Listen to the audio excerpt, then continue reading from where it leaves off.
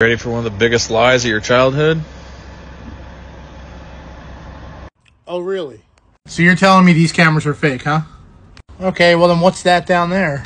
What is this? What is this box? Huh? What's this green button right here, huh? What is that? Another camera. And a third camera.